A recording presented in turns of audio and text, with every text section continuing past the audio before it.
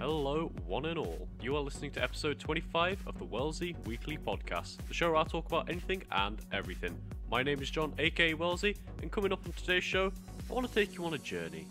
You see, I've been a little stressed recently. I've got a lot of deadlines coming up at uni, and it's just getting to me a little bit. And the one thing that I do to try and relax is listen to music. I listen to a lot of music, and sometimes songs just get stuck in my head for no good reason. Whether it's simply the best, or the Perry the Platypus theme tune from Phineas and Ferb. You know, these things are called earworms, and today I just thought we could dive into a little bit of what an earworm is, how they come about, and maybe possible cures of how to get rid of them. So, I started doing what all good people do when they want to look something up. I went on Google, and then I went to the wiki page for earworms. And apparently, earworms, or the definitive term, I guess, for earworms, is something that just gets stuck in your head. Usually a line or a phrase of a song that just repeats itself. And the way I see it, earworms, is basically, you get the feeling you're not able to think about anything else. And it just keeps coming back to you throughout the day. That's usually what an earworm is, and it can be quite annoying. I remember this one day, we had like a A-level mock for a maths test, and all I could think about was Duran Duran's Wild Boys, just like the drum pattern, like the you know, that bit. Oddly enough, I failed that test. But anyway, getting back on track. I tried to look up some of the reasons as to why you get earworms to begin with. You know, what makes it get stuck in your head? And to be honest, there's no definitive answers. Well, none that I could find anyway. Some scientists have suggested it's just a trigger in your brain, something, maybe I don't know, you hear a certain beat and your brain tries to match that to a song you might know, or maybe it's just a lyric or a phrase that you associate with an emotion, which then you relate to a song. So, for example, if I said the words angels to you now, and you related that to a song, how many of you actually thought of Angels by Robbie Williams then? Or maybe Hallelujah by like Jeff Buckley? Because that's quite a heavenly song, isn't it? And that's to do with angels. Personally, I heard the song Angel by Theory of a Dead Man. If you haven't listened to that, you should go listen to it. It's a really good song. But yeah, it's just strange. I think it's interesting how like your brain just associates, I don't know, a certain word or a phrase, maybe a beat or a rhythm to a certain song. Maybe that's why it gets stuck in your head. Also, I looked up a lot of popular songs. If a song's quite popular, that seems to also be a trigger for an earworm as well. So if you hear a song on the radio with a catchy riff, like, I don't know, Harry Styles' new song Lights Up, you might get that stuck in your head. Or maybe if you like a bit of Whitney as well, chances are that's going to get stuck in your head as well. Now, I'm really curious how the brain works. I mean, I'm not smart enough to do a degree in neurology or psychology. There's too much writing for me personally. I like to call myself a selective dyslexic, which means I'm just bad at spelling basically. So, I can't do them kinds of degrees or anything like that. But I do like to know what triggers these earworms, or I'd be really curious, or if it's related to anything. So I did a little digging, and it turns out there is a link between earworms and anxiety. So if you're a little stressed, I don't know, maybe from work, or having to wait in a line for ages, or maybe going to Wetherspoons and they don't have any chips, so you can't have the loaded chips that you've been craving all day. You know, the important things in life. Then you're more likely to get something stuck in your head or in your brain. And that makes sense, I guess, because if you think about it, anxiety and people who suffer from it, they can get stuck in their own thoughts, repeating situations, overthinking things, and just never being able to resolve it, which creates more anxiety and just keeps looping around like that. And I guess a similar thing happens when you've got S Club 7 screaming in your head, "Reach for the stars!" You know, that kind of stuff. It doesn't seem to end. It's terrifying. There's a lot of so-called cures to stop an earworm. One way is to just listen to the song so you can physically hear the end. That way your brain resolves it, and that's that. Another thing that people have suggested is just chewing gum. It sounds dumb, maybe a little daft when you first hear it, but hear me out. When you consider the fact that chewing gum reduces stress, then it seems more likely. Because if you're chewing on gum, then your brain assumes that you're eating, and when you're eating, your brain immediately thinks, oh, you're not in danger, and it tends to relax and de-stress a little bit. So maybe that's another way to get rid of an earworm. And a final suggestion that I keep seeing popping up is to do something that occupies your mind or distracts your mind a little bit.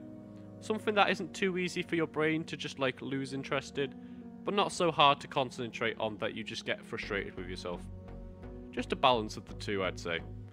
That could be working out in the gym like a gym lad, you know, or doing a puzzle that's manageable, but it's not like crazy hard. So I can't do crosswords, I hate them with a passion, because my mind just doesn't ever get the clues, ever, right? But I'll quite happily do a Sudoku, you know, so whatever works for you, I suppose. So, that's all the research I did on earworms today. It's a little rushed, I know, but my question for this week is, what is the last song you just couldn't get out of your head? Was it a bit of Rammstein, you know, or maybe something a bit softer like John Mayer? Let me know down below in the comments, that'd be much appreciated. Now, keeping on with the topic of music, Spotify has recently released the stats for listeners, and people are going nuts for it. Like, I'm seeing a lot of people's Instagrams and Snapchat stories going, ooh, look at this, it's so accurate. And I didn't think about it until I saw this meme of a single comment saying something along the lines of like, of course it is, it's literal data. I mean, whoever thought of that is an absolute genius, because it's true, it is true. It is physical data of what you've been listening to over the year. So, I thought I'd jump on the bandwagon and just share a few of my stats with you. Or at least the ones I can remember anyway. Because I didn't screenshot or save the video or anything like that, so this is all just based on memory, so I apologise if it's a little wrong. Starting with my number one band of the year, it's a band called Shinedown. Now, if you don't know who these people are, they're sort of like an alt-rock band. Something maybe you'd listen to on Kerrang, you know, that sort of feel. And I wasn't really surprised by this. I mean, I've listened to this band a lot. I'm not like a fangirl throwing my knickers at them obsessed, but I do like the music, you know, it's good music, and it clearly shows in their stats. One stat that did surprise me, however, though, was the fact that the genres had like all their own bar charts. And the one I've listened to the most this year was pop, and I was like, seriously? Like, I'm not against pop or anything, but most of my playlists, because I make a new playlist every month because I get bored of the songs, essentially. And it's usually filled with like rock or punk or 80s rock, 70s rock, you know. Maybe some older stuff, but not usually pop. Well, I wouldn't have said pop was the number one genre I listen to. But then again, defining what a band or artist is these days is kind of hard because there's so many genres and sub-genres that it's hard to group or characterize music into one specific group. And when you do, it's all personalized and it's all subjective. What you might think is pop, somebody else might think is like, I don't know, soft rock, or another kind of genre. I can't really think of anyone right now. But that's just an opinion. I wonder if anybody else agrees with me there. I don't know, I just find it very hard to characterize a particular song into one genre. Music's really broad, it's got a lot of variety to it, so who knows, who knows. So, moving on. The top 5 songs is something Spotify shows, and I can't remember all 5, but I'm pretty sure number 1 was Shinedown 45. It's an absolute brilliant track, you should definitely go listen to that. And I think it was followed by something like Maroon 5, maybe? Sunday Morning? Because I do listen to that one a lot, I do like that song, it's just like a good throwback song, if you know what I mean. Ooh, Sunflower as well, by, what was it, Sway Lee and Post Malone? Because that's on the Spider-Verse track, Into the Spider-Verse soundtrack. I really like that soundtrack. Well, just that movie overall in general, to be honest with you. Like, from the animation being awesome to it just being nerdy. Oh, and Nicolas Cage as Spider-Noir. Oh my god. It's a really good cast choice there. It's amazing how a movie like that came from Sony Animations.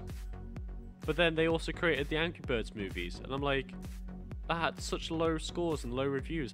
How can you make a really good movie, but then also make a movie that's really bad? It's just, it sounds mental to me. Anyway, another song in my top 5 was Africa by Toto, because of course it is. It's a brilliant song, you know, and it's got really popular over the last few years. Like, I've got no idea what's caused this like spike in popularity of the song, but it's kind of become a classic song that people freak out to every time they hear it. Like, when people hear Come On Eileen, you know, you just hear the waves of cheers and ways and yes from the entire bloody room. Now, I don't particularly like the song. I think it's a bit overplayed. I just don't think it's a very good song. But that's just my opinion. All I'm saying is, it's definitely not on my Spotify stats at all this year. And speaking of the years, It's cool how Spotify kind of showed you like how much music you've been listening to over the past few years. So in 2019, for my stats anyway, apparently I've listened to 110,000 minutes of music, which I did the math for, and that's about 1,800 hours of music, which equates to about 76 days of listening to music. Now, I'm not sure if that counts like offline minutes as well. I imagine it does, otherwise mine would probably be like 120,000, maybe even more. That's actually insane thinking about it. Like, that's a lot of time. Just think what you could do or achieve in that amount of time. I'd probably eat a lot of Freddos, to be honest with you. If I tried hard enough, I could eat a lot of Freddos. The possibilities, though, are endless. So, that was my Spotify stats for the year. What do yours look like? Is yours filled with Take That and Westlife? Or maybe is it some more Frank Sinatra and Louis Armstrong? If you want to share them, then let me know down below in the comments. Or you could answer my question for this week, which was, what was the last song you got stuck in your head? But thank you guys for listening. I hope you've enjoyed this week's podcast, and I'll see you next time. Oh, and enjoy a cuppa.